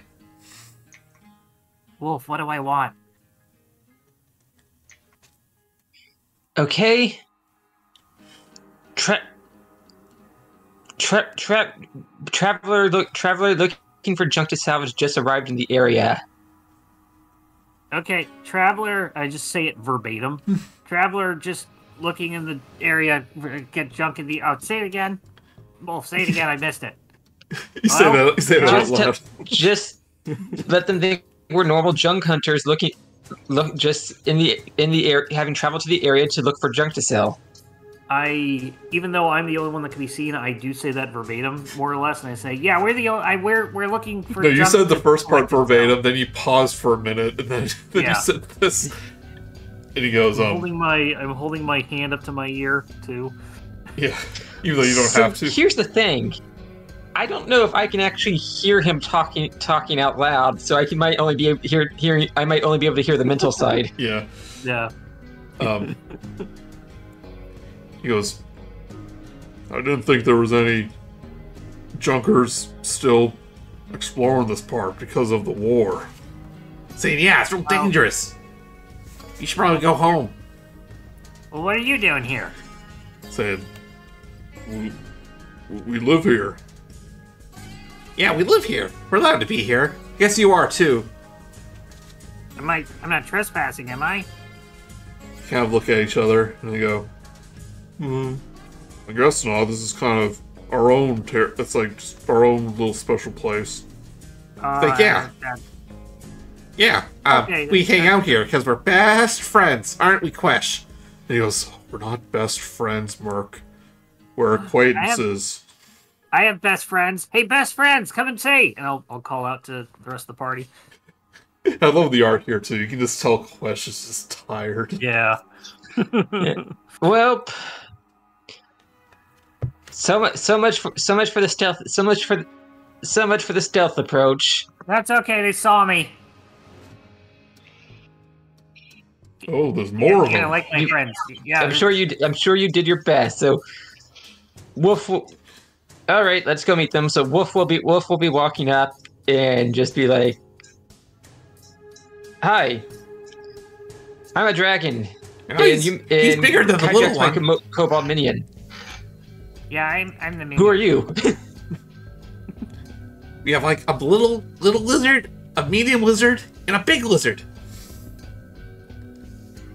Aren't you excited about that, Quesh? He goes, Dragon, not lizard. Yeah, it's a lizard. Sticks her finger back up her nose. Saying, so what you doing here? Hello. Just Oh, seeing what the are you guys doing? sights. Yeah. Go ahead. Just seeing the sights. Well, I don't know if you heard earlier, but there's a kind of a turf war going on here between our two people, and not too safe for tourists here anymore. So I suggest you head back to the depot. You two seem to be getting along pretty well. Yeah, we do get along really well, Quesh. Don't you think? He goes, well, we're the exception, not the rule. So you want to hear the story about how we met? Yeah, sure, why not? Mark, don't Okay, fine. It's like, well, there I was, about to bring down the legendary trash golem of the Outer Junkfields. I had him on the ropes. And then I saw Quesh here running away, like a little baby. He goes, I wasn't running away. Well, I was running away, but you didn't have him on the ropes. You were running away too. I had him down to his last bit of mechanical parts. But he proved too much. But me, with Quesh here, we were able to outsmart the golem and escape with our lives. And in the process, I gained a new friend. He runs over to Quesh and hugs him. Yeah. Isn't that right, Quesh? He goes, yeah, I guess we're friends a little bit. Aww. I met So these you guys could on the overcome riding over the- here. Good. If you two were able to overcome the disagreement between your species, why not the rest of you? What's going on? What's this turf war over? I mean, other than just turf, can't you divvy out land? Our leaders are pretty stingy and hard to negotiate with. Saying, the leader of the Unbrews, Ashala, has rivened a few months ago, so she is not able to be negotiated with. And then Bombguzzle, that's the leader of the Trash Hunters. That's the group that I'm a member of. Like, he thinks he should be the king of the whole junkyard, so he's not going to give way to anyone, especially not Ashala. Some big roided up lizard person. No offense, Quesh. But yeah, we were able to look past our good differences because we were in a life-threatening situation together. But Well, maybe that's what you need to do with your leaders. Like put them in a room and then like lock the door so they have to work out their differences and then start flooding it from the bottom. And if they don't, they gotta, That's a pretty good idea. Maybe we should do that. I'm not sure if death traps are the right idea. Sounds like you need leaders that are more concerned about the well-being of your people rather than their own agendas. Well, you founded the Unbrood for all the exiles. We wouldn't be able to survive without her, so we actually owe her a lot. And we might have been able to work out our differences given the right situation, but ever since we discovered that crashed spaceship in the mid-zone, that seems to be the grand prize. Whoever controls the Outer Junkfields controls that ship. So there's no negotiating past that point. Is it a So you're all ship? fighting over some old wrecked hunk of junk? Yeah. It's more than a hunk of junk. This thing was in pretty good condition for considering like all the junk that's surrounding it. A few of my goblin friends went in there to explore. I think they set off some security systems because, you know, they didn't come back. They're dead. They're blown up. But it put up a sort of force field around the ship so none of us can get in. So basically we're... And the question goes, and basically two sides are fighting now to see who gets rights to this ship and who can open it up first. Can I use like some sort of knowledge-based check, maybe engineering, to see if I can know of any way of turning off a shield from the outside? Sure. Give me computers, engineering. I'll take engineering. Engineering, because computers you actually have to hook up to it. So. Yeah. 29. Merc looks at you and go, Wow, you're like a walking pilot. oh, wait, you're not bolts, never mind. I was I'm thinking, down here. yeah, I was thinking of, I was looking at the other guys. Wow, you're even smaller than me. you think, given a powerful enough EMP, it could work. So if it's shielded, then pretty much it's going to be very hard to get into it unless you can sort of like whittle down the shield. But if it's like a working ship, I mean, that thing's got to work in the, you know, space. It's got radiation and micrometeorites. But if you gotta figure out a way to get rid of it, electromagnetic pulse. Never go wrong. Merc gives you a blank stare.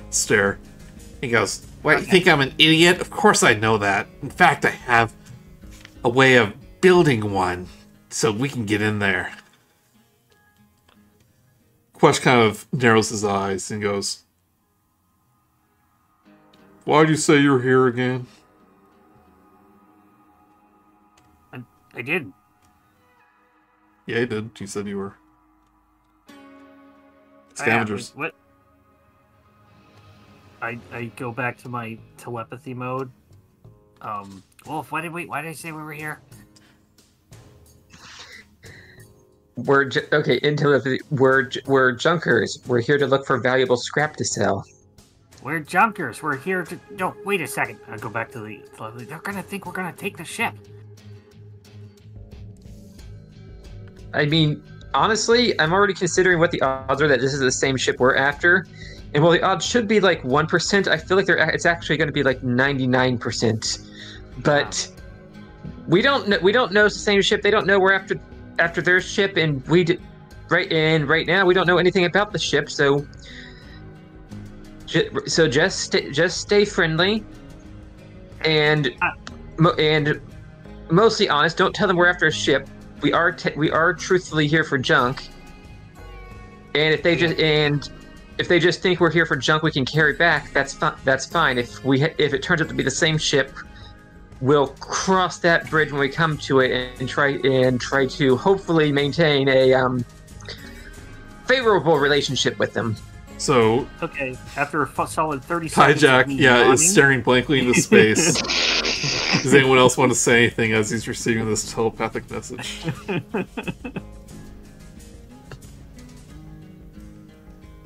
I was just curious about, learning about this area. I really think that maybe we could help sort things out between your leaders. Well, I mean, I don't know why you're so concerned about what's going on between our gangs here, but, there might be a good opportunity. I think they're both beyond reasoning, if you ask me. But Merc interjects and goes, Hey, Quash, these guys seem pretty strong. Maybe they can help us find the components I need for my EMP key. At that point, Kyjak says, "Okay, we're here for junk. We're junk people looking for junk." I look around and notice that they were talking to each other while I was sending a telepathic message. So, Let me ask a question. Wolf just space palms at this moment. So you got the technology to build the EMP. I'd definitely be willing to help you out with that. Potential. I'm sure these guys would too. Saying, well, I mean, I could build it if I had the parts. The two of you could use that as leverage to try to convince your leaders to stop fighting. If you have the way in, and you have a guaranteed way in, and both of you came together to do it, maybe it would show them that you guys are stronger working together, rather than at each other's throats. Quesh goes, or that'll be a good distraction while they're negotiating. He puts up finger quotes. Once your key is completed, we can disable the force field of the spaceship, and then we need to worry about all the winning side. Well, I mean, if we fly the spaceship away, then... Oh, no, that thing's crashed. It's not going anywhere. Oh. Never mind. Yeah, all the ships around here are pretty old, but I don't think any of them are going to fly again without having, like, half the ship replaced. I could show you. You want to see? If you agree to help us. Yeah, it's not far from here. It's in the mid-zone, but it's pretty... Hasn't been a conflict in a few days. I think we should be able to take a quick sneak peek. I got no problem helping, as long as you two try your best to sort things out, and see if you could somehow convince your leaders to at least agree to a talk. Yeah, I think we've... Yeah, first need to get the EMP key completed first, because... Question's right, that'd be a good distraction. A peaceful distraction. The explosions. Yeah, EMP won't hurt anybody unless they're robots or have pacemakers, maybe androids, or cybernetic implants like half the population has. What's the range going to be of this blast? We're not going to accidentally hurt anyone, are we? He goes, no, it's just enough to bring down the force field. Okay, that's good. Bolt, you stay back when it goes off. You got it. Bolt! You got it. And he sits up from his hunk of junk. Tricked you. Oh, I was looking at the wrong one. I was looking like at the... I was over here.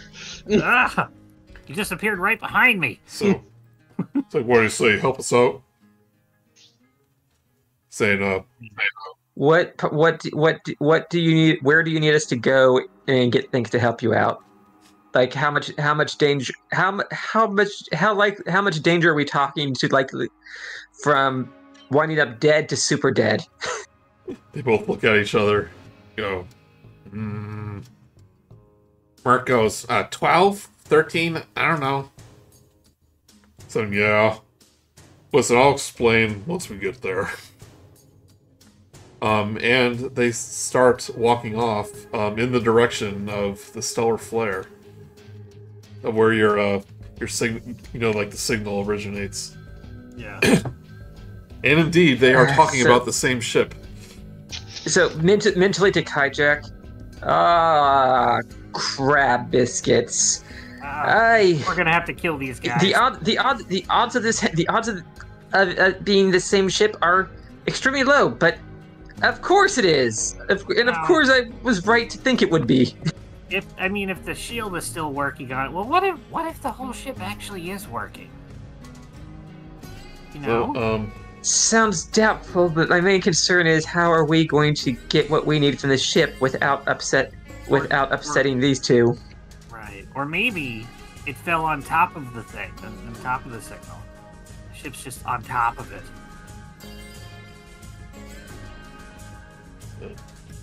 So Merc and Quick Quest question: what do we believe, need to actually bring back from the ship? the the notes about the scientific experiments of the Rift battery. So, are we like going to be bringing back a hard drive? Could this be something that we could make a copy of, or like what do we physically have to carry back from I'll the have to ship? look it up, but it's going to have to be like the engine, so it's a lot. So you have to. We'll cross that bridge when we get there. You have to secure the stellar flare first and make sure no one's gonna like get there. Like, you know, you have to make sure it's safe. Yeah. I suppose we can help, but we are looking for junk too. If we help with the ship, would you mind if we took some of the salvage from it? Obviously we're not. Obviously, you would keep the majority, but you know, just something to pay us for the work we're doing and make our time having come out here not a complete waste, which is our fault, not yours. That we thought we would find more here. Yeah, it's only fair if you can get some salvaging rights. Yeah, we can share it with you. We're all friends. Okay. Yeah, all right. I think it's a fair deal. Then we'll help you out. Yeah, so it's probably like a medium-size science vessel in pretty good condition, considering how old and apparently it's like violent crash. And you know, Merc throws a rock into at it in like a shimmering force field, like. He goes, "Hey, I love doing that." He throws another rock. You go, "Stop there! You'll attract attention."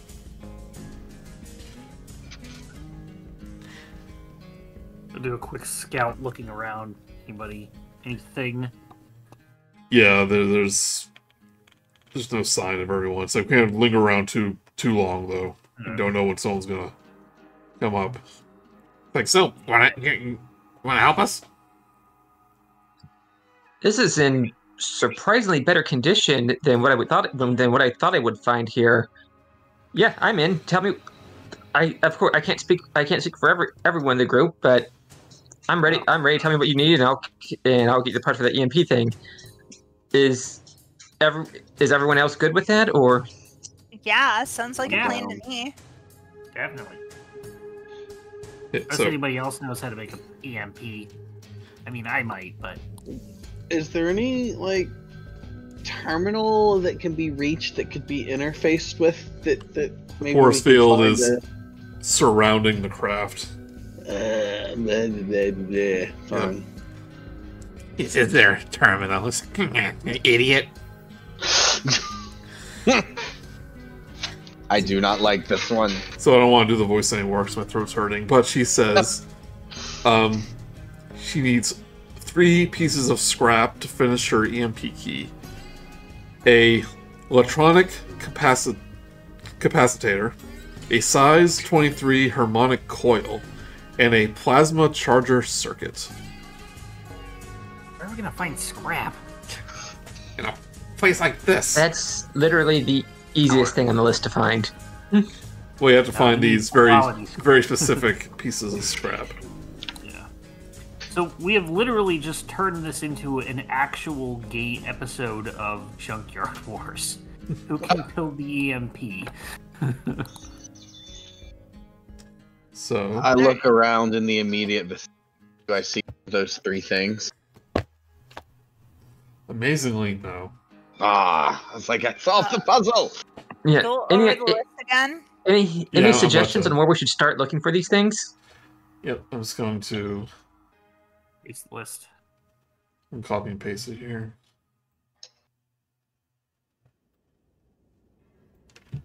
So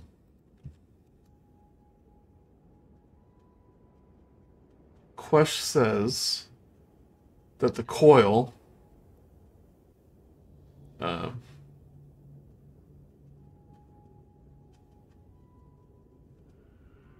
okay, so the capacitor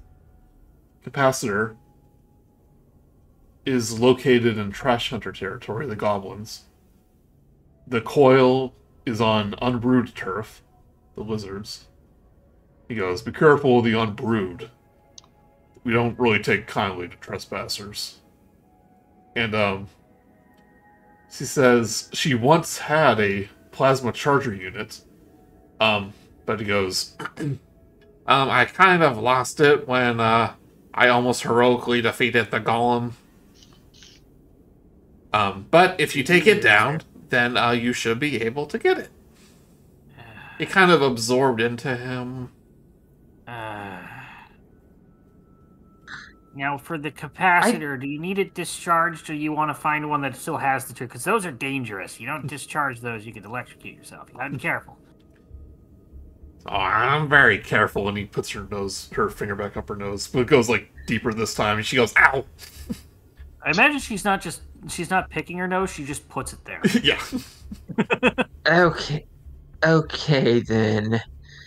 I don't suppose there's anything we could say, wear, or do that would convince your two different factions that we are allies and that there's no need for bloodbath when we're searching in those areas. Look, if we make this key and you undo the force field, they're both going to be on it before you know it. There's going to be a war in our hands. If we can negotiate a peace conference, he puts up his fingers, which hopefully, admittedly, I hope doesn't end in bloodshed. We can go and deactivate the force field, and hopefully you guys can clean things up with the leaders. Yeah, it sounds like something we could do. Worth a shot. I'll do my best to talk some sense into them, and I'm just thinking future. Okay, I'm good at diplomacy. Don't roll a 1. Don't roll a 1. Don't roll a 1. Merc mentions, at Gollum, though, I admit, it's pretty tough.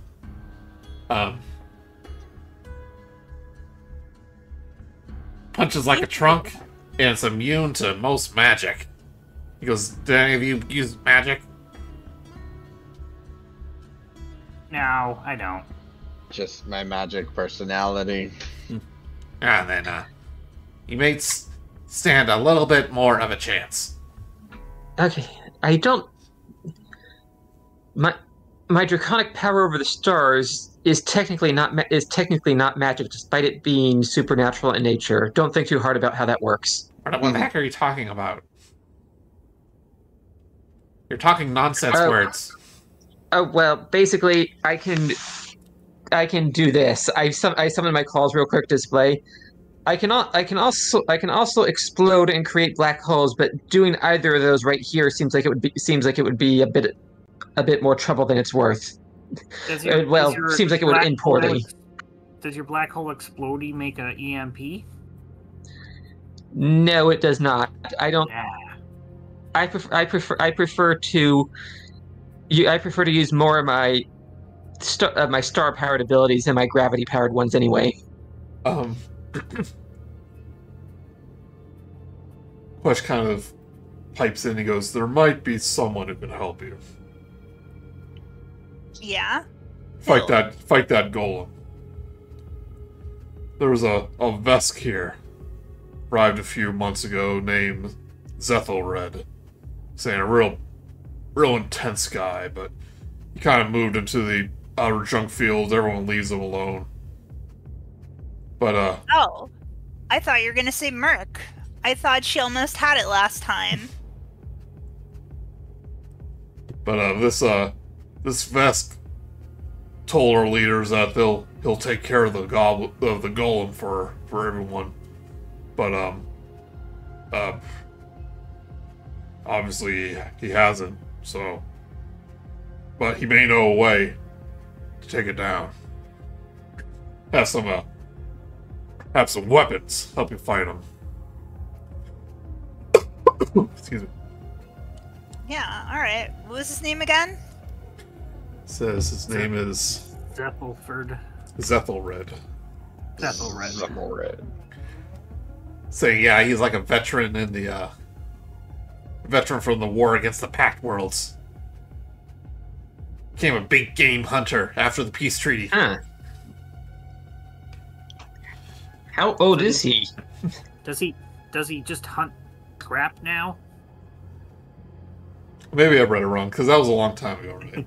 Like the Pact World War. He's a Pact War reenactor. Yeah. Veteran of that.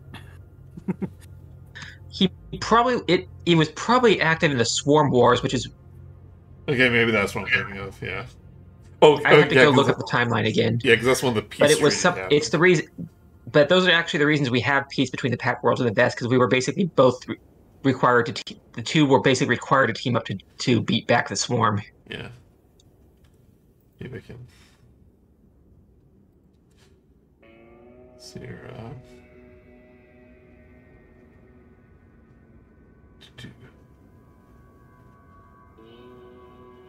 Oh, okay, I don't think he fought in it, he just, like, is kind of a military guy, and he just didn't really... He, didn't have a reason to fight anymore, basically, I think, so...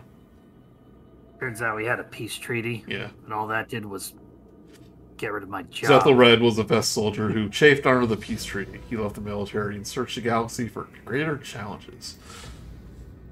So if you're gonna go after that junk golem, I recommend finding him. Any idea where we might find him? He goes, absolutely. And he gives you directions to all four of these locations. There's no maps I can really show you, but Yeah, I feel like we should save the junk golem for last. That sounds like it's going to be the most challenging to me, and we might want to say take a day to rest and prepare for it before we go straight into battle with it. you can use this opportunity to heal your stamina points if you want, but if you want. Yeah, I've been putting off spend resolve point because I still have over half of them left, and I don't know how long. I don't know how many times I'm gonna have to spend resolve points right now because I don't know when we'll be able to actually get proper rest. So I know we started a little late, but it is getting a little close to 12, and this is kind of a good stopping point. So Yeah. Okay. Cool. yep.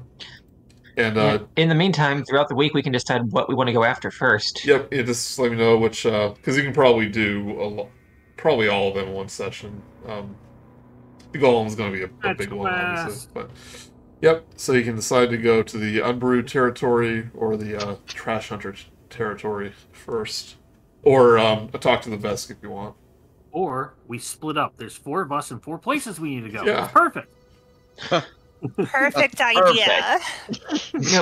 No, Kyjak, I don't want you going alone. I worry something will happen to you. Oh, don't worry. What's going to happen? Alright, so this is the plan. Bolts goes and flirts with the trash golem. Okay. That's the move. You have a lot of junk in your trunk. All right. What if Bolts, you do your Heidi turn into junk act, and when he absorbs you, that's when you spring the trap. It could work. What if that kills Bolts though? What? Like, we don't know how does his absorb works. Is it going to crush Bolts alive if he gets absorbed, or is his entire body just going to be floating down in there? Will he be disassembled? Like, we know we get parts out of it, but we don't know the. He has to spring the trap first, so that doesn't happen. Yeah, but what I'm saying is we do not know if he will have time to spring the trap before in time. If Bolts wants to do it, we can do it, but I'm just saying that I am hesitant to especially Kyjak, but all of you, to put any of you in significant danger without knowing We shouldn't what the risks actually are. Didn't leap before we look. They do say if what you're saying is you want to surprise attack this golem with one of you, yeah, not a good idea. I think it's gonna require you all to bring it down. It was more have one get absorbed and then attack the golem from the inside, and then three of us attack it from the outside. Well, I mean, I wasn't thinking about that last part, just the absorb thing, because honestly, I think it would have been cool to watch. Oh, we're okay. Well, I thought it was going to be. Would there be combat shooting penalties if I'm inside of something? Listen, I'm thinking about how that would work. So you'd probably have squeezing penalties, which suck, and those are one of the main reasons. Technically, I think Dragonkin to be medium-sized. I mean, honestly, it wouldn't work because you're not actually junk. Oh, But if fair it enough. pretends to be drunk. Yes. See, you need to have a higher opinion of yourself. You're not junk. GM confirmed. You're not junk. You're antiques.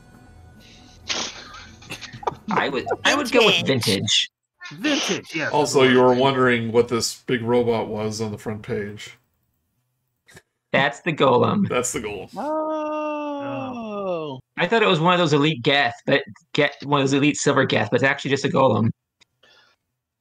Oh, that's why there's a bunch of gobos and red guys all Yep, they're all around sharing watching. up. Father. I'm gonna guess the Vesk attacking the golem is the one we need to talk to. That's actually one of the iconic characters. Oh, is it Driss? I am wrong. I don't know their name, but yeah, each adventure, they pick like each class has a character associated with it, like in the manuals and all the artwork and stuff. And every adventure, they kind of choose a adventuring party to put in all the artwork. Yeah, when you join One Shots for free RPG Day, you usually play for Starfinder Pathfinder. You usually play as one of the iconic characters. Yeah, there's a kind of a good one about with them in a bar that I like, but I don't know if there's a handout of them. Oh, here it is. I'll show you in the Discord. But that's where we'll call for tonight because I don't want to get involved in a big thing with only a little bit of time left. Yeah. Yeah. But there's one of the There it bars is. on Kevin Depot. So you see the lizard there, and then the I forget the mantis lady, and then the big bug, and the mouse, the rat. And then there's a drone. Yep. What's it doing? Thanks, Joey. That's Thanks fun. for running. Oh, yep. Definitely a good time. A lot Yeah. of build up for next week. Can't wait. Exciting stuff. And again, I cannot stress enough how thankful I am to be included in this. Oh, yeah, no problem. We're glad to have you, Glad to of have you. course. Yeah, it's awesome. You guys Yeah. are great. Yeah. Also, it is also nice to have somebody who's an encyclopedia on the game. For sure. Fun and useful. Yeah. Awesome. Well, thank you, no, Joey. have a good Yep. time. Yeah. And Um, good night, Boom's audience. Yeah, Yeah, cool. hope you Oh, enjoyed. yeah. Was there any messages? Oh God, we moved! Ah! Oh God, why is everyone so big now? Making you fit a little better. Are you all bigger Oh, or am I smaller? Oh, yeah, Good the night, space everyone. is all weird. Have All a right. good night, everyone. Yeah, thanks.